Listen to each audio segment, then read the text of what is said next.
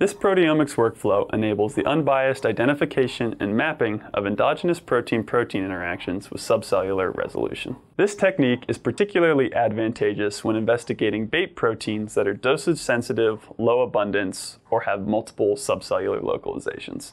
This method could be applied to mapping endogenous protein interactions, assuming there's a suitable affinity reagent available.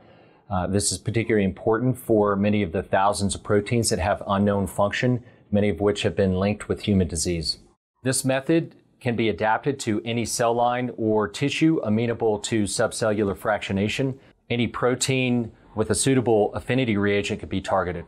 A common result for affinity purification experiments is often no result.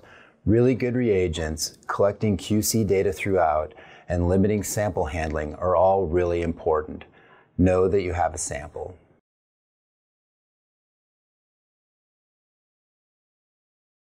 To begin, thaw the prepared cell pellets for 15 minutes in 1x pellet volume of cold buffer A with protease inhibitors or phosphatase inhibitors. Place the tube containing the cell pellet on a nutator at 4 degrees Celsius to aid in resuspension for 30 minutes. Then, place the tube in a centrifuge at 2000 times G and 4 degrees Celsius for 10 minutes to pellet.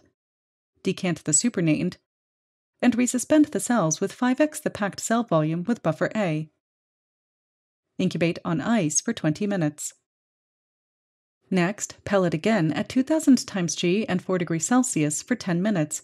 Decant the buffer, and resuspend with 2x original packed cell volume buffer A with protease inhibitors or phosphatase inhibitors.